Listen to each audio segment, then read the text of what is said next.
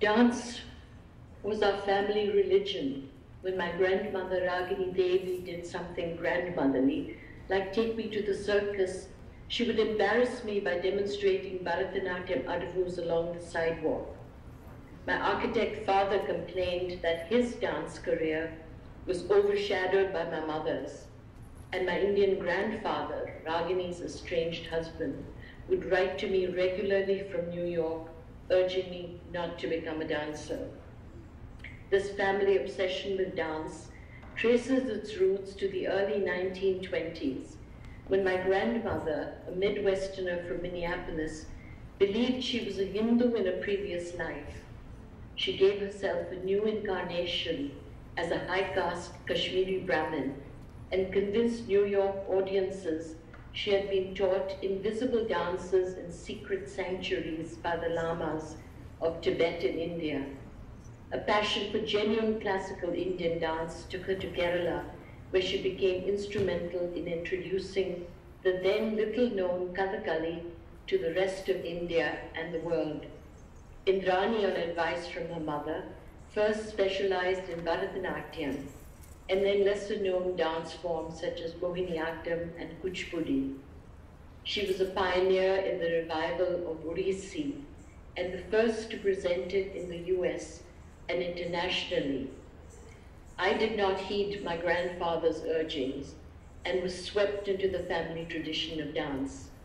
Ragini, after a stay of 50+ years in India, returned to New York in 1978. Coming full circle, her last appearance in New York in 1979, at the age of 85, was at a performance of our 3 generations of dancers. In acknowledging the standing ovation at the end by a packed audience and scores of prominent American dance figures, she announced, "This concert is the climax of my life, which is drawing to a close. I'm happy to see the pure tradition safeguarded by my daughter Indrani and my granddaughter Sukanya."